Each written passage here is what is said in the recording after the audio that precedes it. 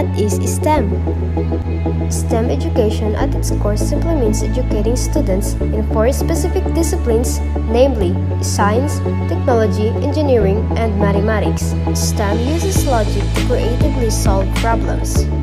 Every job requires STEM skills. So whether it's science, history, and music, STEM is vital in preparing students for a better future. Here are the science and engineering practices for the next generation science student. Asking questions and defining problems.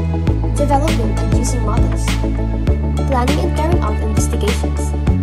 Analyzing and interpreting data using mathematics and computation thinking. Constructing explanation and designing solutions. Engaging in agreement from evidence.